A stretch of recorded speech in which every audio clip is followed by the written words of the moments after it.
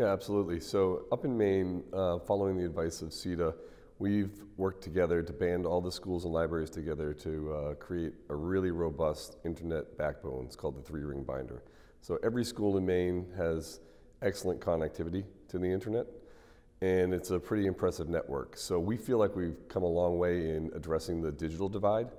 Our next challenge is to make sure we can address what's called the homework gap, which is to make sure that all students have access to the internet in their homes, rather than having to go to the school or to the restaurant parking lot to get internet. So we think it's imperative that families have access to the internet.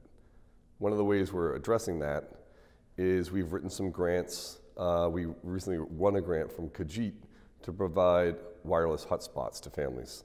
So families that are identified as not having the internet can come to the library and check them out for an extended period of time.